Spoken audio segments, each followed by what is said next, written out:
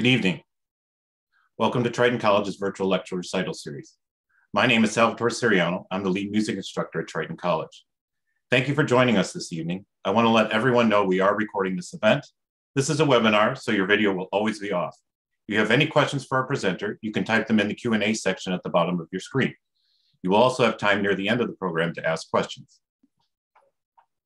Tonight, I am happy to introduce you to the artistic director of an organization I was kindly introduced to by Triton's president, Mary Rita Moore.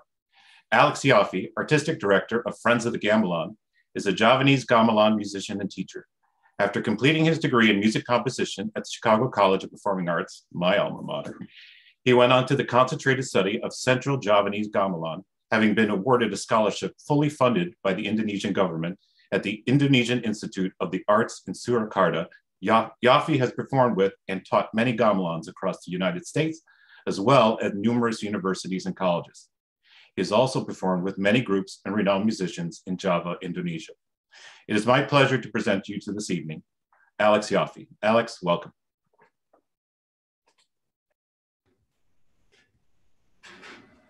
Thank you so much.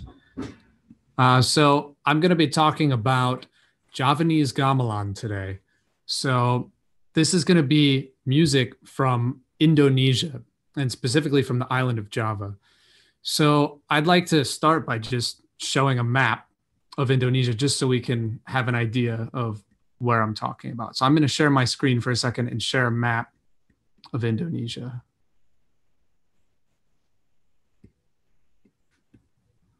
So here we have Indonesia, and there's actually 17,000 islands. Actually, probably a little bit over that. But we're talking about music specifically from Java.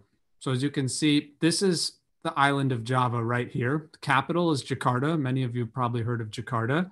And right next to Java, this little tiny island here is actually Bali. And probably some of you have heard of Bali. It's a really popular tourist destination spot, vacation spot.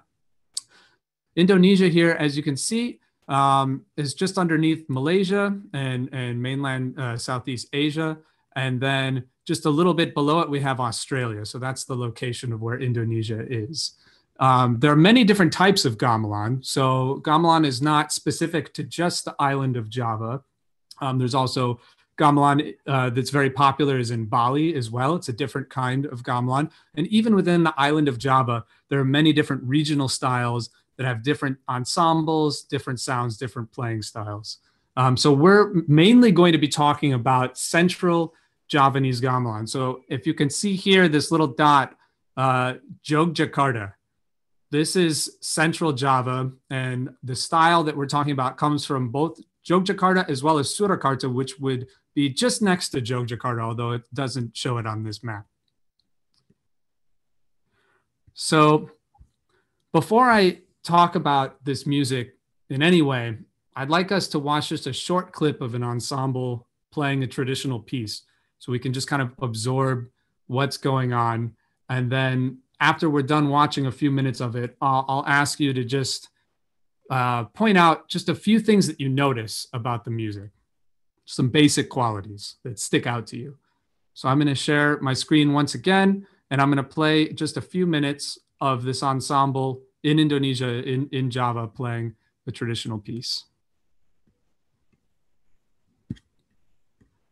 The piece is called Wilujeng.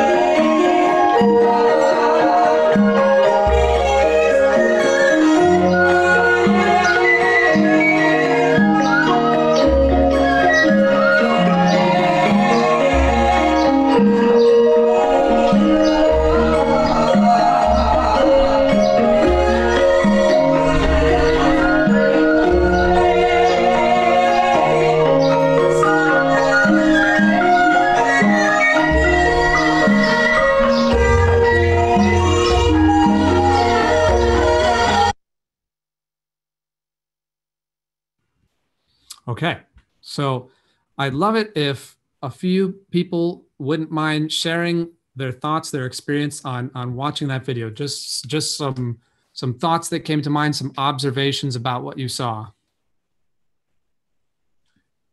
If I can just interject real quick, feel free to type in either in the chat box, or if you have questions in the Q&A section, or if you'd like to share something, just raise your hand and I will unmute your mic, and we welcome you all to speak. So whatever way you're most comfortable with, we'd love to hear from you.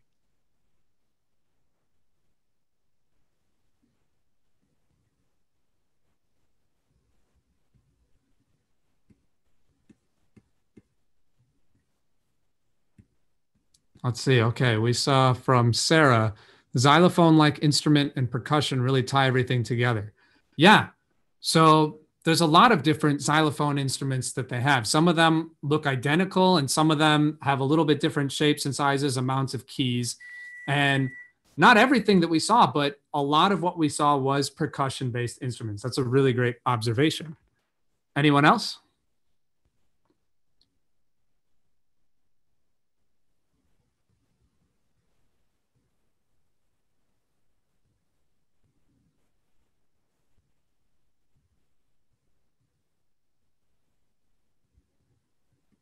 We do have Charlie, so I'm going to allow Charlie to ask the question.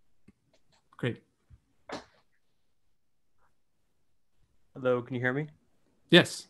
Just kind of like the whole look of the ensemble, it looked pretty laid back. Like, I'm sure it's very complex and very difficult things they're doing, but like compared to kind of ensembles we have here, it looks like it's just less strict. You know what I mean? That's a really good observation as well. So when we're thinking about like performance etiquette, culturally, it's different in Java. When we think about it here, if you go to a music recital or something, everyone sits down in their seats and the audience is very quiet, and anyone that coughs gets like a stink eye or something like that, right? And just in general, when you're on stage, there's an element of being a performer, right? And you're performing for an audience. Whereas in Java, the performers, the musicians, they don't think of themselves as performing for an audience. They're playing for themselves. So it is much more laid back in that sense. You do have audiences, and there are a lot of different contexts that this music exists in. One of which is music just for the sake of music, but it also exists for dance, as well as shadow puppet performances and other theater kind of performances. So it's accompanied for those things. It's played on its own. But in general, the vibe is much more relaxed in that sense. So that's a really good point. So I'm going to break down this ensemble of what we just saw instrument by instrument. I'm not going to get to every single instrument that we saw, but I'll get to the majority of them so we can talk about the different families of instruments and understand how this music is kind of working together, what's going on, because we probably heard a lot of different sounds. And maybe for some people, it sounded like a sort of more of like a wash of sound, and you couldn't really distinctly pick out every single thing that was going on. But once you start to understand how each instrument functions, you're able to really hear what they're doing, how they're interacting with each other, what they're contributing to the music. So the first set of instruments that I'm going to introduce is a set of instruments. They're xylophone instruments, and they're called the balungan, which means skeleton in Indonesian. So they play the skeletal melody. Let's take a look. I'm going to share my screen again, and we're going to watch a video. The first instrument, so I'll only show one instrument from this collection. It's called the saran. There's another instrument called the dumung, which is an octave lower, another one an octave lower than that called the slentum, and one an octave higher than the saran called the peking. They all play in unison with each other, the skeletal melody. So this is what the saran sounds like, and it's demonstrated by Pak Sumarsam, who actually directs the gamelan, or he co-directs the gamelan at Yale University, along with Pak Harjito. So this is part of the Wesleyan collection. Wesleyan and Yale, actually. He's at Wesleyan and Yale, both in Connecticut. So please enjoy. This is the saran instrument, skeletal melody.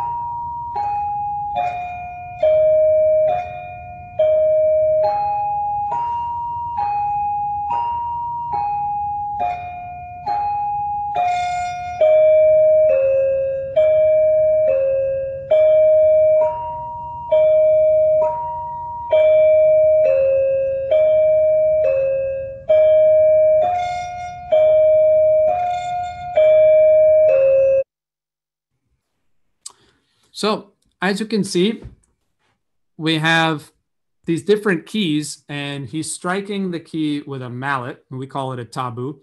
But in order for it to sound nice, you'll notice that his other hand that's not holding the mallet is actually being used to dampen the previous key. So this is a technique that all of the musicians will use in order to prevent the keys from bleeding into each other and sounding too washy. So he's dampening. It's kind of like a brain game where he has to hit one key, and then as soon as he hits the next key, he needs to at the same time dampen the previous key. So this is the playing technique for Saran. And do we have what does the instrument look like? Are you able to see the video?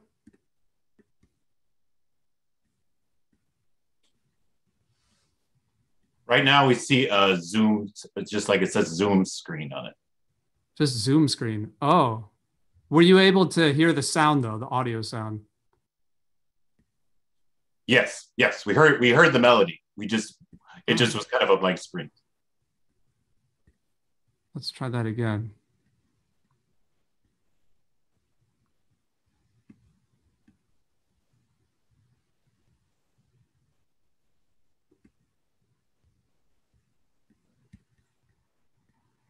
Are you able to see now? Yes. Okay, great. Let's just watch a tiny clip of that again.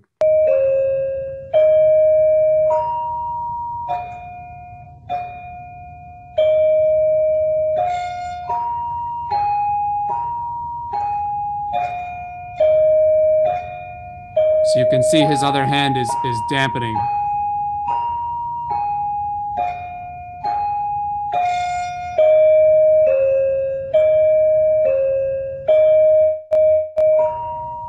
So this is the saran. This is part of the skeletal melody family of instruments.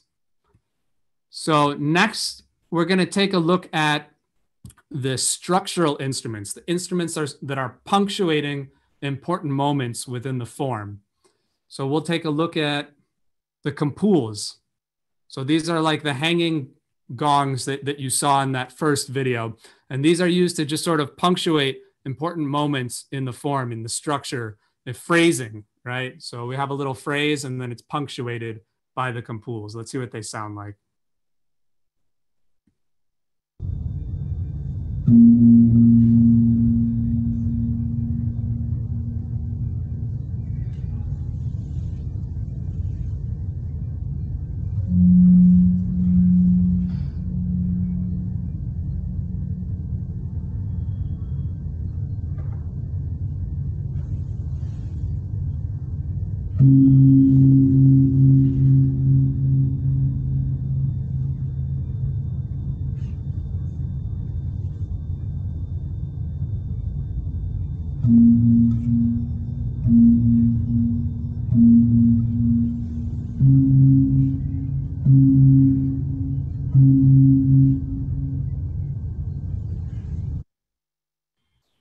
So as you can hear, they're all individually pitched, and their pitches will match the pitches of the ensemble, what the ensemble is tuned to. So not only is it punctuating in the form, it's also accenting melodically as well. It's complementing the pitches that are played in the ensemble.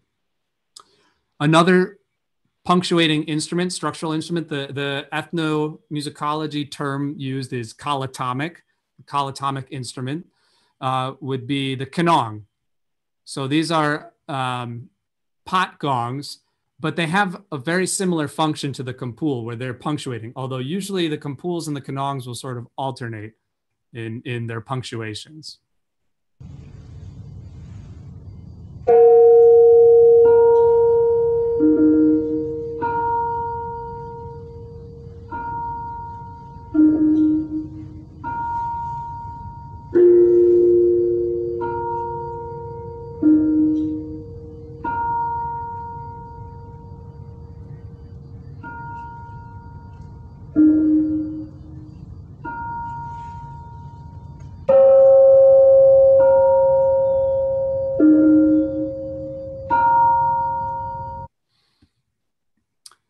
So those are the kanongs, and the little pot gongs that you see on the left side of the screen is actually the katuk and kimpyang.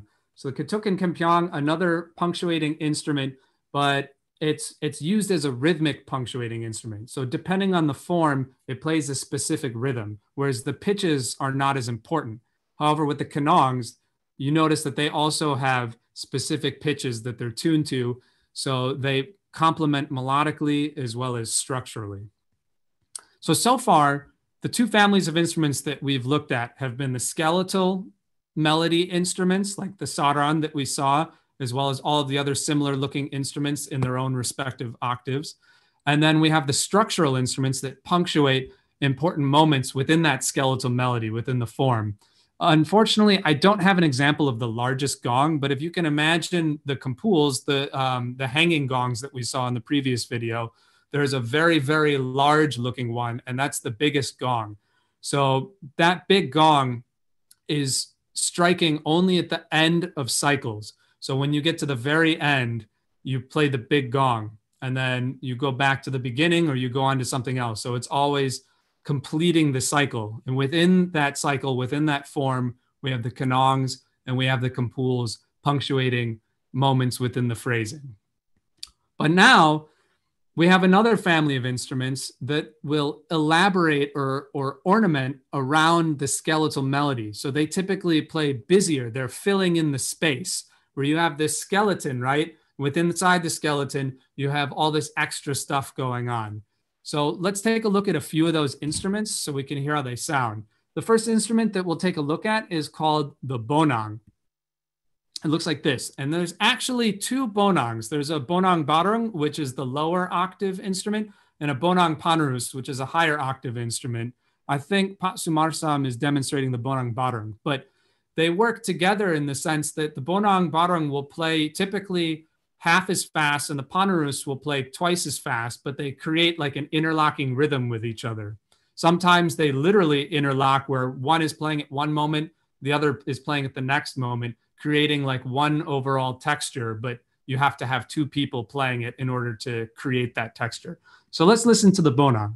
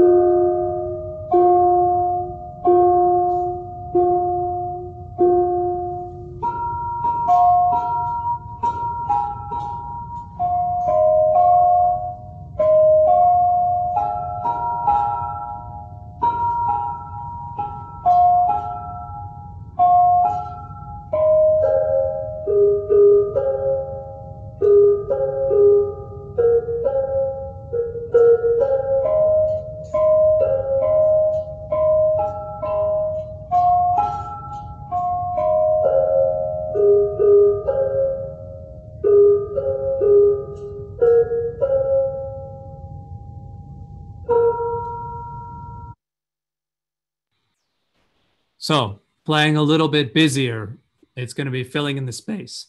Now, all the instruments that we've seen Pak Sumarsam demonstrate, he's actually playing a melody to a specific song. And that specific song is Wilujang, which is the song that we saw that full ensemble playing at the very beginning of this.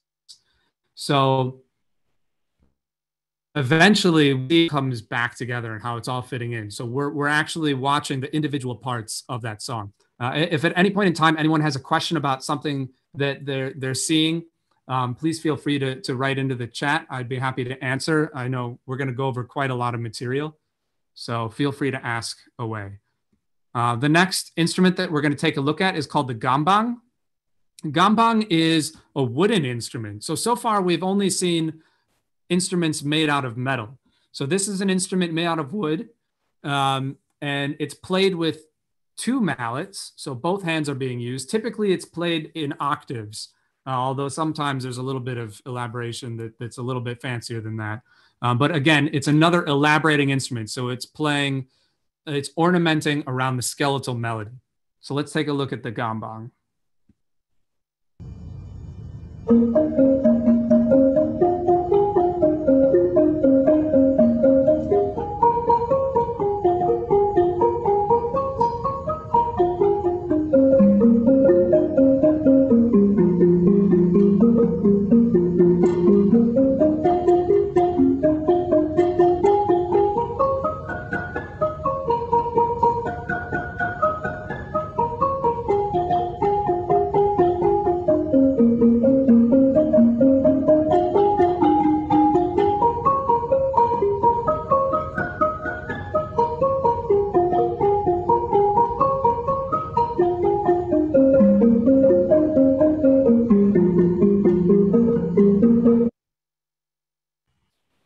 So that was the gambang.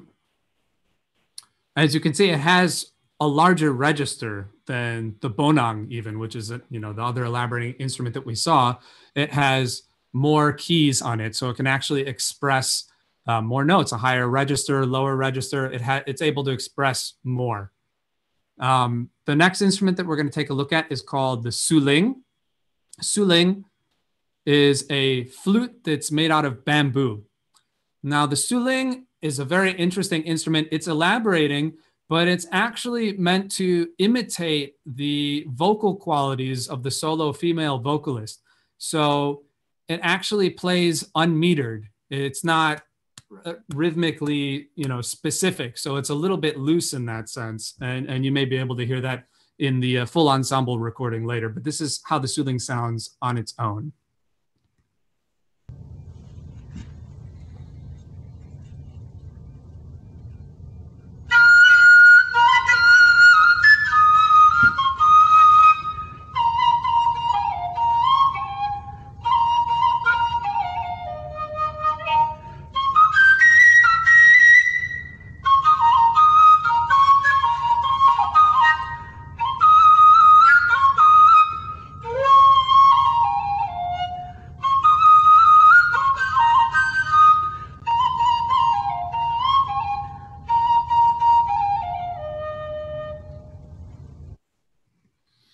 That was the suling.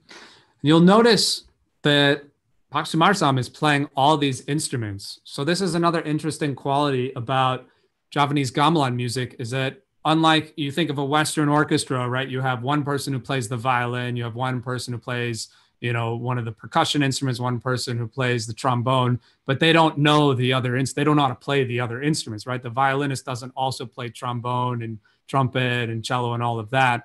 Whereas with Javanese gamelan, as a musician, you're expected to know how to play all the instruments. And that actually strengthens your understanding of the music and your ability to sort of respond in moments to various things, because the music itself is slightly improvisatory. It's not fixed. So you can look up 100 different recordings of Wulujung, this piece that we're kind of exploring today. You can look them up on YouTube, and every single recording, they'll treat it a little bit different. It may sound similar. It may sound quite different. But each time it'll be totally its own thing. Another instrument that we're going to look at, I think I just have 2 or 3 more instruments, and then we'll look into more of larger ensembles. So the next instrument, which is one of my favorites, is the gender. So this instrument, we can see that it has metal keys and they're suspended over tube resonators. It's also going to be played with 2 mallets, although because it's metal and it has the tube resonators, it's going to sustain for a long time, just like the saran that we saw. And we noticed that when we were watching the saran, Pak Sumarsam was dampening with his left hand in order to prevent the sound from getting too washy. Whereas this, he's playing with both hands. So the dampening technique is going to be much more complicated. He's going to be using bits of his hand and his thumb to sort of dampen the keys, because you still have the same idea where when you hit the next key, you dampen the previous one. It's a little more complicated, but it creates a really, really beautiful sound. So please enjoy the gender.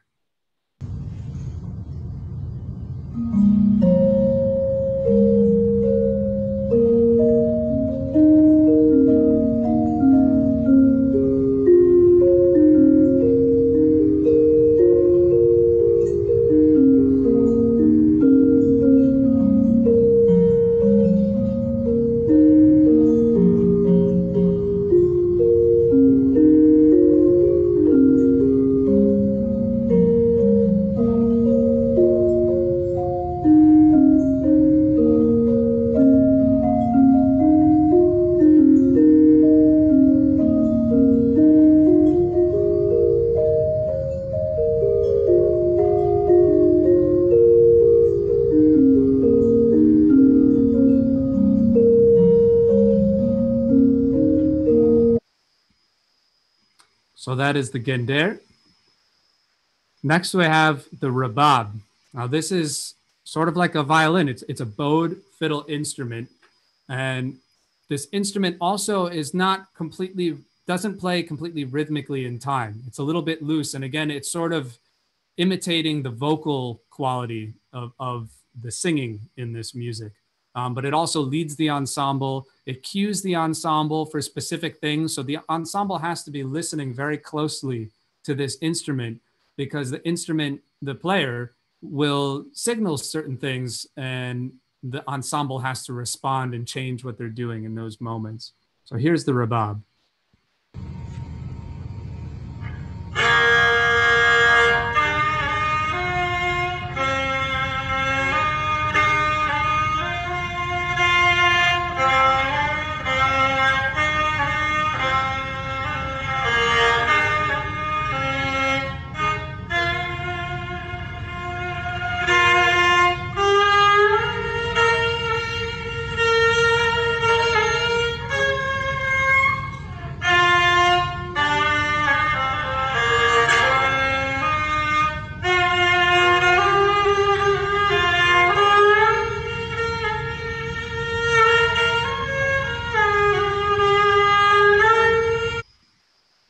So that's the rabab.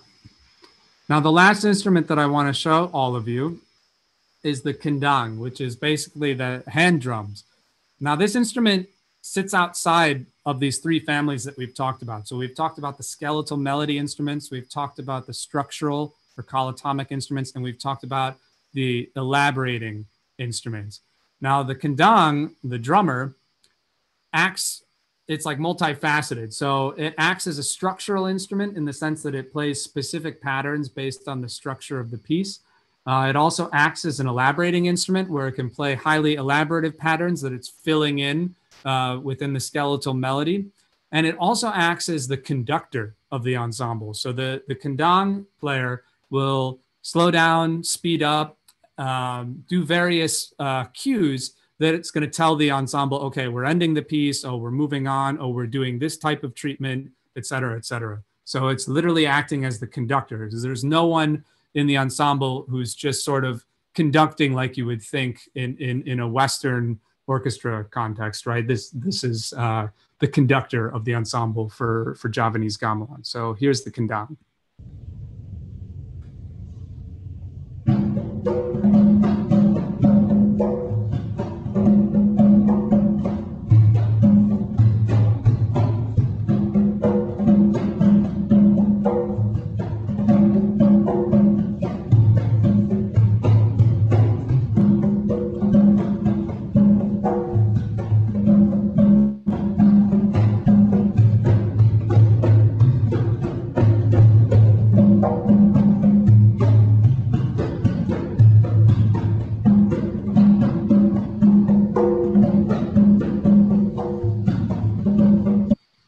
So we can see there's a lot of different sounds you can get out of this drum. They're all very, very specific. So now that we have sort of a familiarity with a lot of these instruments, I'd like us to watch a video now of Wulujang, but it's just going to be the balungan or skeletal melody instruments, and then the structural instruments are going to join in. So that way we can hear the skeletal melody on its own, played by all of the balungan instruments in unison together. And then we'll hear the structure join in so we can hear how it punctuates the skeletal melody. After that, I'll have us go back to that original video and we can listen again to the full ensemble play this very same piece, and we can hear everything collectively together.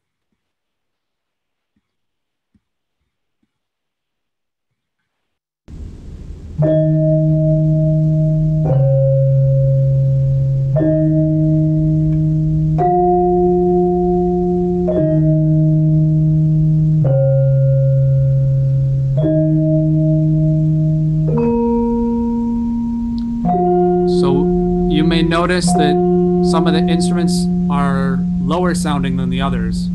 They're all playing in their own octaves, but they're playing the exact same melody together.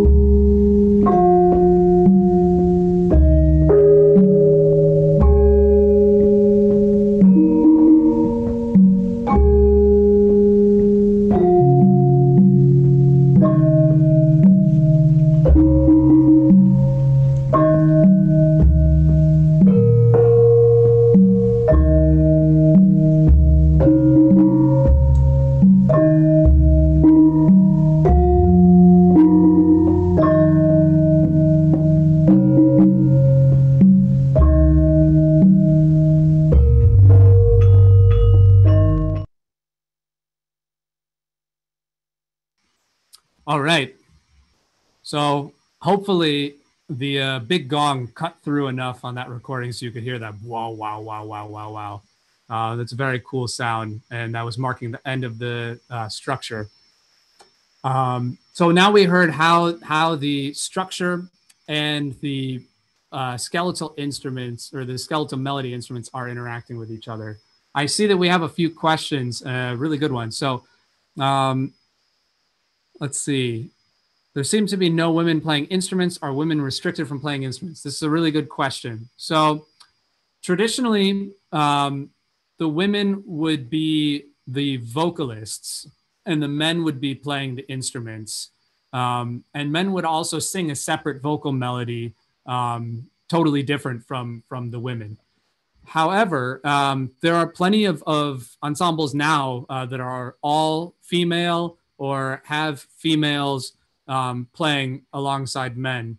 Although culturally, for a professional musician level, it's still more in the sense that women are the vocalists professionally for professional gigs, and men are the instrumentalists.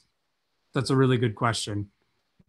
And I can say that I've heard a lot of women who play those instruments way better than a lot of the men sometimes. So let's take a look back at this original video now. Now we have a really good idea of how this ensemble works. We've got the skeletal melody, we've got the structure and the elaborating instruments, and now we're going to hear the vocals as well. So you'll notice there's a solo female vocalist that's singing slightly unmetered, and then a male vocalist will sing a separate melody that's metered. So let's listen to Wilujan.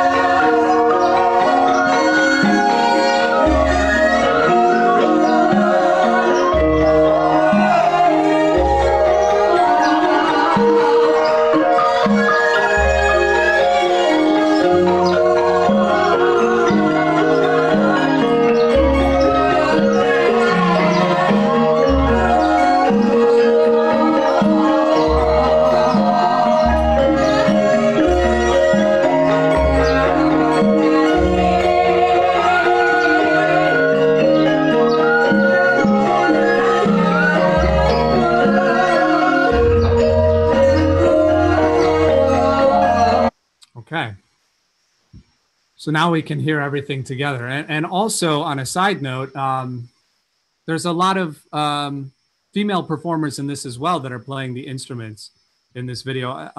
They're all wearing yellow, playing some of the Saran instruments, and it looks like one might be playing, or both of them might be playing the bonang instruments, the elaborating instruments as well. And you can see this video was clearly shot during the pandemic, since everyone is wearing a face mask. So we can hear how all these elaborating instruments are playing together they're supporting this fixed skeletal melody, but they're all kind of elaborating slightly different in their own ways while complementing the notes at the same time. So it creates this really rich, dense texture. And it's also an opportunity for each musician to sort of express themselves in their own way, as their patterns that they're playing are not 100% fixed. It's sort of similar to jazz in a way, where you have, you know, something specific that you have to do, but then you can kind of deviate from it a little bit as long as you're being very musical about it. So I'm going to stop sharing for a second. So far, everything that we've heard has been in one tuning. This is the Slendro tuning, which is a 5-note tuning system, very similar to if you were to play like the black keys on the piano. Each pitch is equally apart from the previous pitch. But in Javanese gamelan, they also use another tuning system called pelag, which is a 7-note tuning system.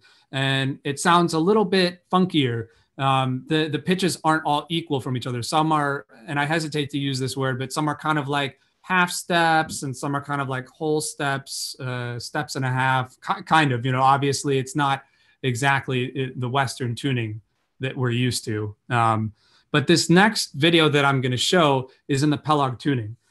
Before I go into the video though, what we just saw was a group performing Wilujeng, this piece on its own. There was no other context other than just to play the music for itself. However, in Indonesia and in Java specifically, gamelan music is also used really heavily to accompany dance, as well as shadow puppet performances called wayang kulit, which are both really, really popular in Java.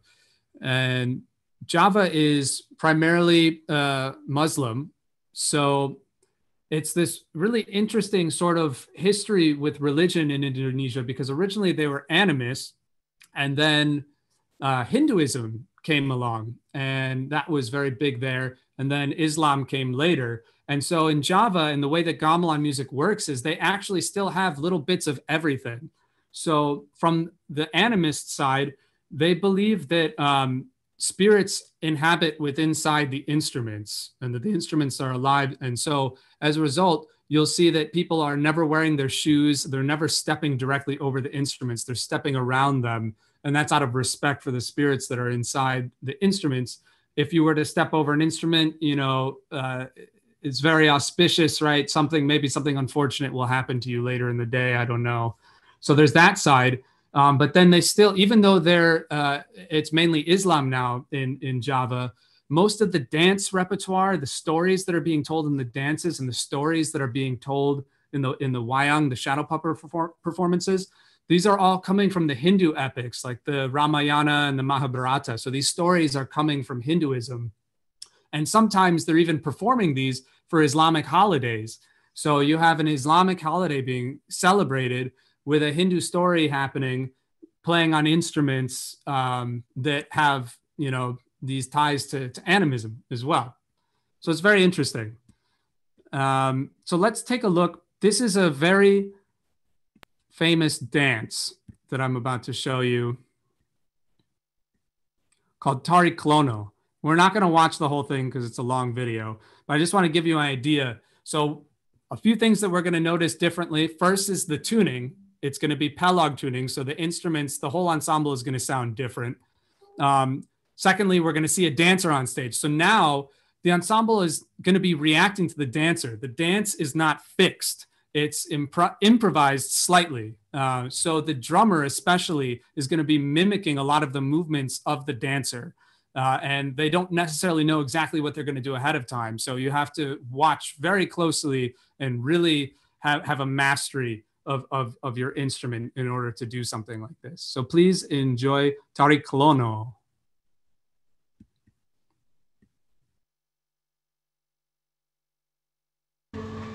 Redo mawur manga wur rawur wurahan tengah raning jure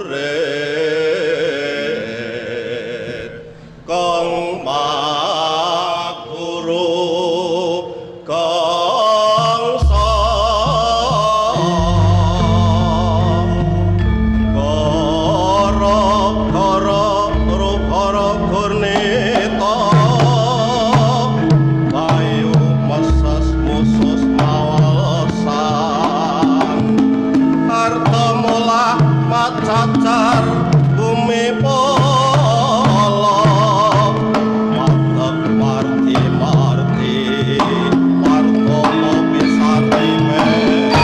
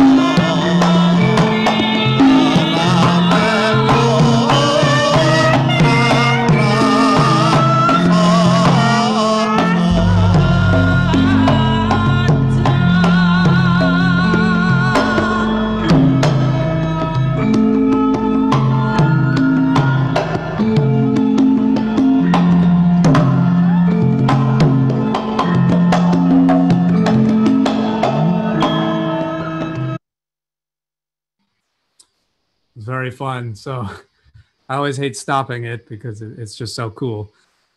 So that's an example of dance in gamelan, although that's certainly not the only example of dance. This is the gaga style or the bombastic male style of dance. But there's also an androgynous style, which it's a little bit more refined. It can be danced by either a male or a female. And then there's also the refined, very refined female style, which is typically danced only by females. So unfortunately, I think we need to move on. Although maybe I'll just show you a very short clip of some of the female style. This is a palace style dance. It's extremely refined, and it looks like the dancers aren't moving, but or aren't moving very much, but it's actually extremely strenuous because every single movement that they make with their feet, with their hands, with their shoulders, with their elbows, everything is extremely specific and has to be at the perfect angle. It can't be higher, can't be lower. It's very strenuous. So I'll just kind of fast forward a little bit through this so we can get a few different clips of it.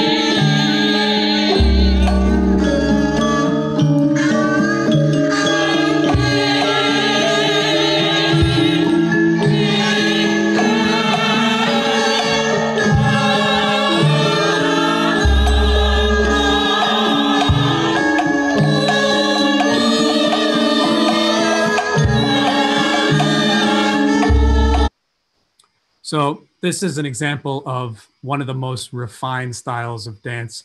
And it not only is it difficult to do in short periods of time, but typically these dances are like 45 minutes long, as you probably can see from this video. So that it's a very long dance. Let's see.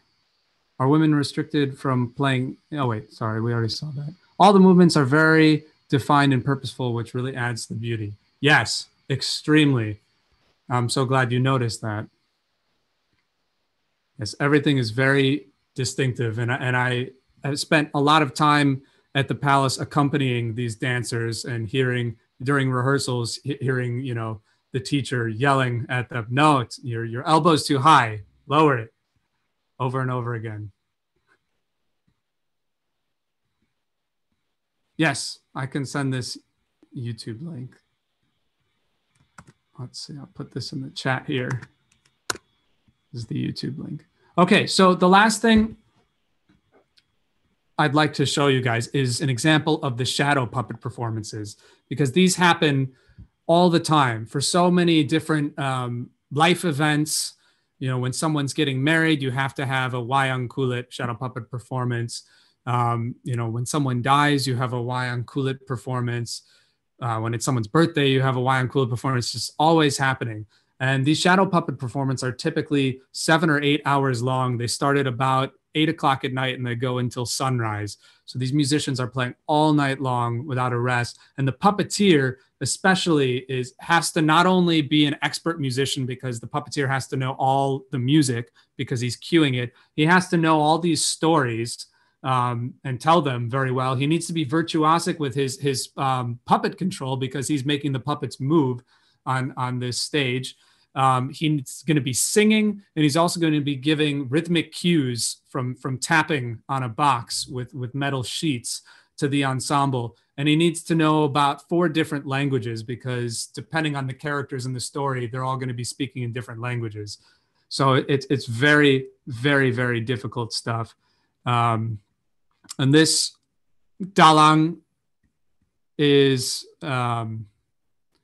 one of the most famous dalang, so Kikesdik. So please enjoy just a little bit. Again, I'm going to skip around a little bit since we're short on time, just so you can get an idea. Let's see.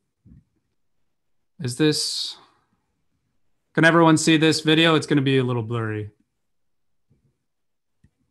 All right.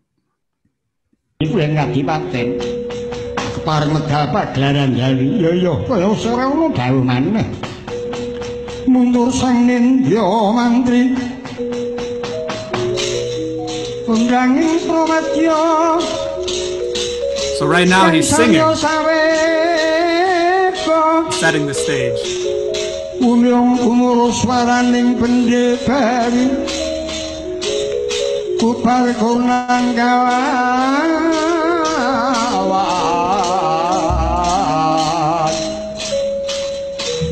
usur tambur yang suling pepanden dalu cakang diromimah. He's using this moment to introduce various characters onto the screen to set the scene. Pindo Satriyan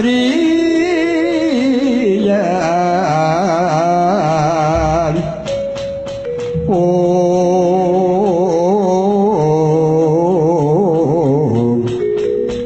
Asri Kamurya Yo Nikola.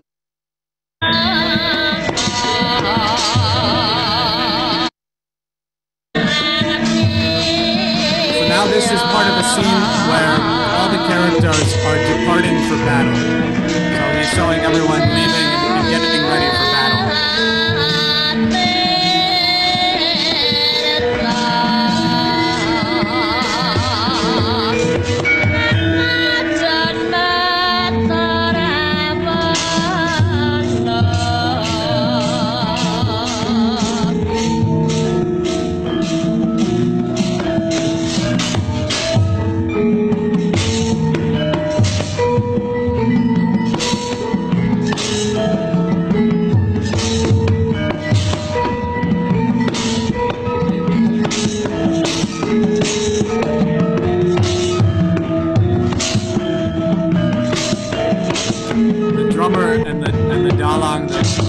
Interacting with each other. It's slightly improvised. So the drummer has to follow the puppet's movements.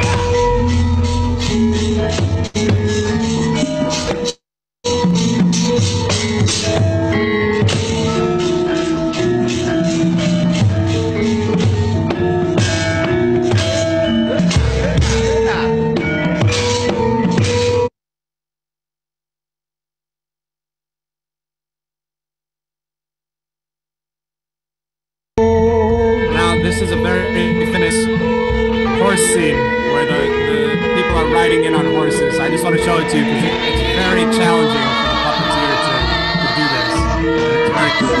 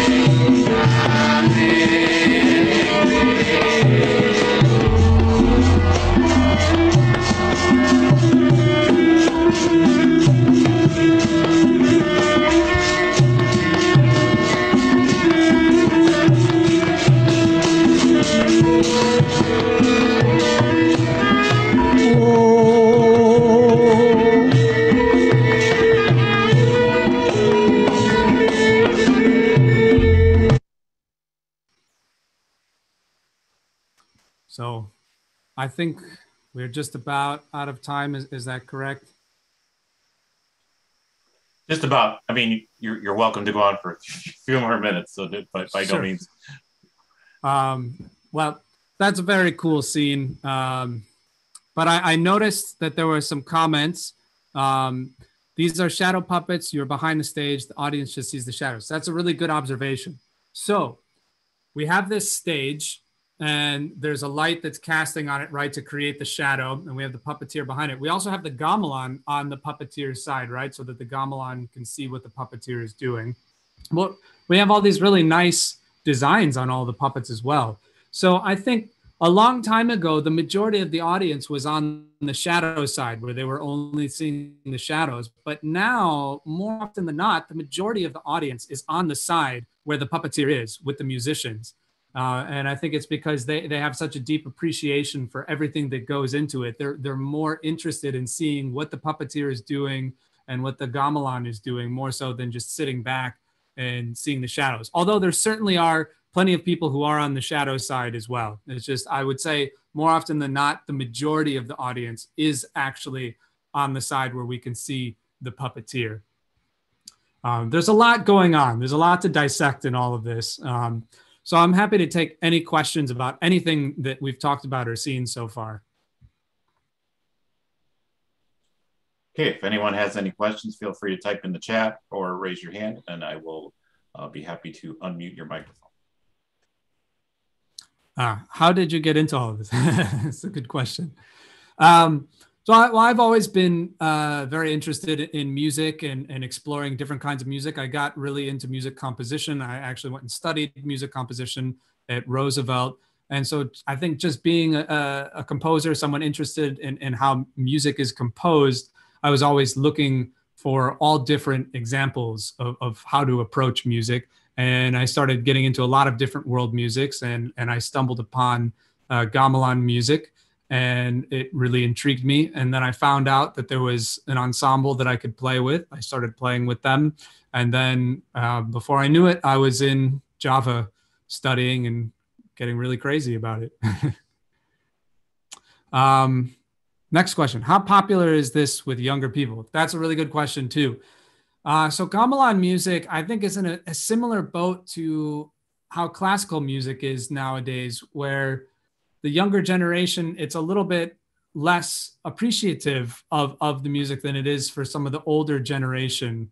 Although still very much so, there's a lot of young people who are learning to play this music.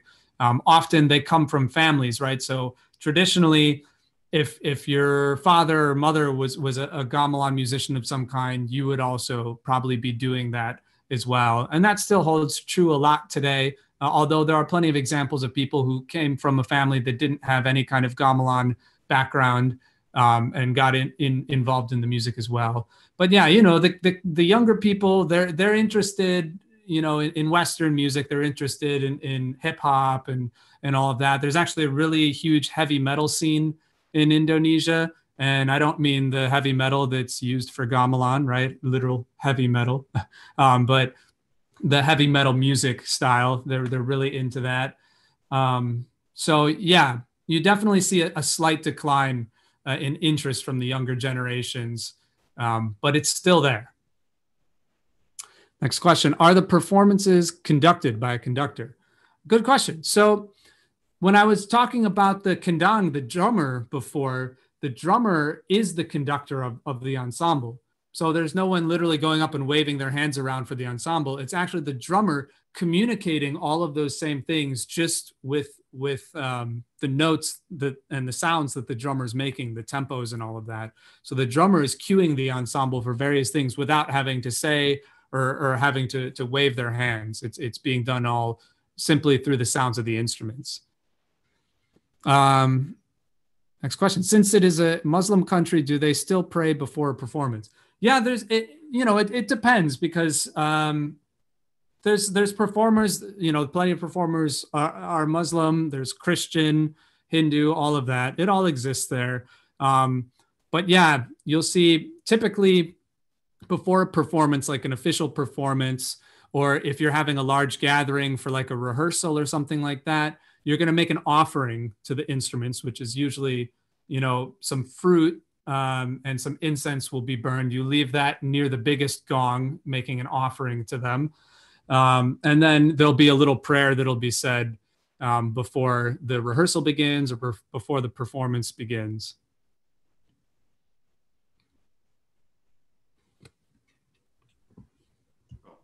We have a question Q&A. I'm not sure. It says anonymous. Possible rewatch. I'm not sure which particular video clip you were referring to that you would like to receive. If you let us know in the chat, we can probably send you the link so that you can rewatch that one again. Yes. Okay. Let's see. I think we have one more question, and then we'll let Alex go. I'm happy to stay for a few minutes. Okay, sounds good. There's more questions. Let's see. Are instruments mass-produced or handmade? That's another really excellent question. They are handmade. Everything is handmade, and you can't have your own, let's say, saran, right? You have your own saran. You can't take that to some gamelan group down the street and play it with them because the tuning won't be the same. So as an ensemble, each ensemble has a slendro tuning and a pelag tuning, but the starting pitch totally varies based on who made the instruments and how the instruments were made collectively. So there is no like A440, right? So someone will make an entire set of instruments all together that'll all be in tune with themselves, but the starting pitch that they made for that is going to be different from the set down the street, which collectively they're all in tune with themselves, but the pitches might not match gamelan A to gamelan B. And it's actually, the instrument making is considered an art form in itself. You have a gamelan maker, they have to be well-known, reputable. Typically, often they're not even the musicians. They don't play the music, but they just make the instruments. That's what they do. It's their craft. It's an art form. It's very difficult. There's plenty of gamelan makers who make instruments and they get a bad reputation because the tuning isn't nice or it doesn't suit the ears of the musicians who play on them. Next question. I'm wondering about scales. I've heard that gamelan uses 5-tone scale or 7-tone scale. I found a gamelan looking instrument, but with only 6 keys. Must it be from a different country, music tradition, since it's got a wrong set of keys? I don't know specifically. It could be a gamelan instrument because even if it has 5 tones, which would be the slendro scale, or 7 tones, which would be the pelag scale, there are plenty of instruments that have more keys and less keys than that. So even a slendro instrument, like the saran, which is the most basic one, it's a 5-tone scale, but it has 7 keys on it. It just has an extra octave of 2 notes. And originally there weren't 7 keys on slendro, there were 6 and even 5. So it very well could be that you have that. Is there any type of restrictions in this culture when it comes to music? That's a good question. It depends on where you live. So there's certain regions that are very, very strict. There's a few regions that follow Sharia law and they don't allow females to perform on stage, even if it's like a female role. So like a man will dress up or, will take over the vocal aspect of it and will even dress to look like the female outfit for the vocalist. But there's majority, it's much more liberal than that, especially in the cities that I was talking about, like Surakarta and Yogyakarta, where this central Javanese gamelan music is mainly heard. There's not very many restrictions.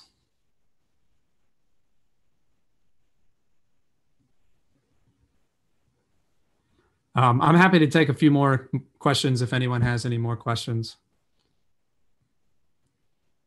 Any other questions? Oh, let me see here.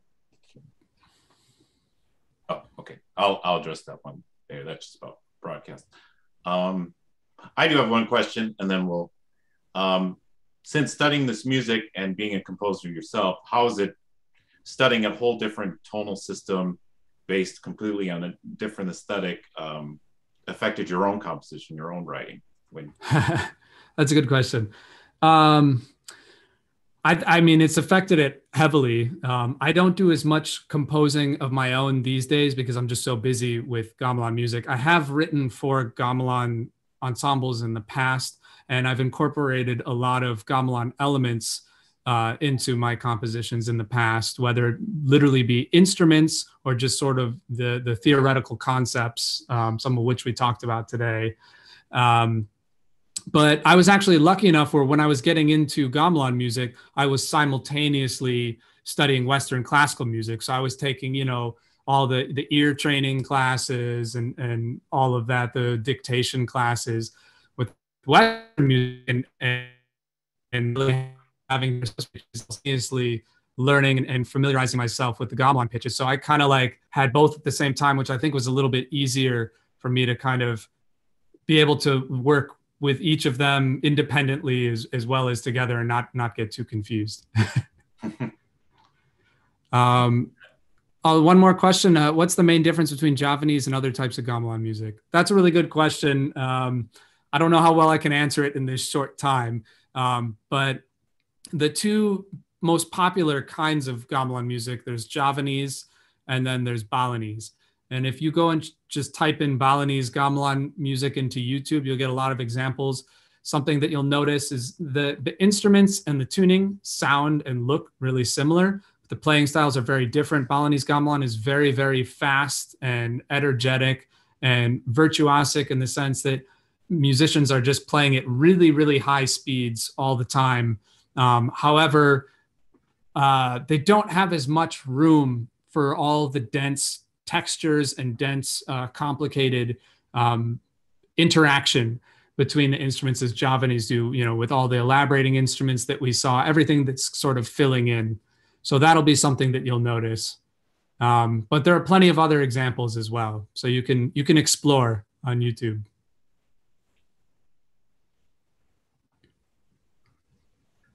Okay, any final questions before we conclude this evening? I think we have one more. Is the suling popular in meditation music, or does it also branch out in other pieces of music? What do you mean, meditation music in Indonesia or just in general? Usually in general. Okay, yeah, probably for music that's sort of borrowing from ideas of gamelan, and the suling is probably popular. I think when you kind of go to like the more touristy areas of like Bali and stuff, and you kind of go to like sort of the spa areas, they have a lot of music that's heavily focused on the suling to sort of relax you and all of that. Although it originally comes from gamelan music, right? Which is, gamelan music is not necessarily meant to be meditative in that way.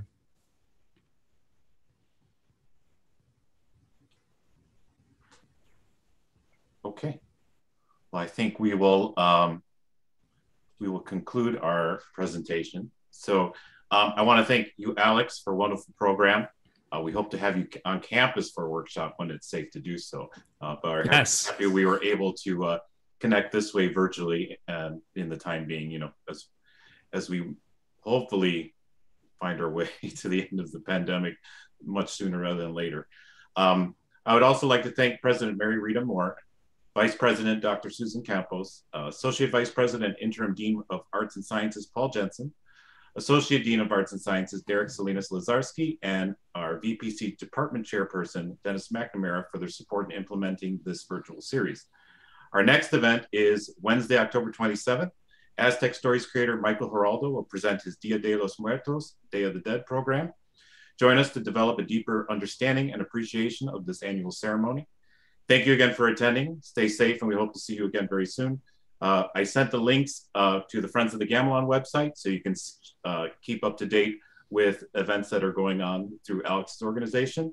And then also please continue to check Triton's website for the next virtual events we have coming up as well.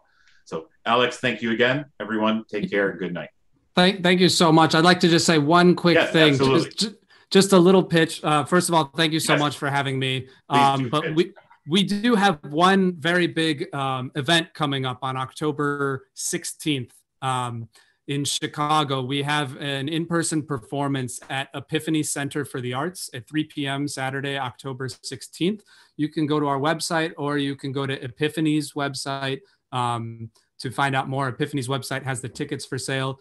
Everyone has to be vaccinated in order to attend the event, and masks need to be worn at all times.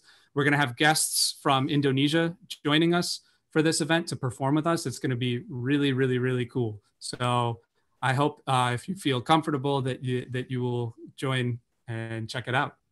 Alex, if you could send me an email, then I will send the information to everyone who attended this evening. Okay, great. Okay. Thank you. All right. Thanks again. Everybody have a great night. Stay safe.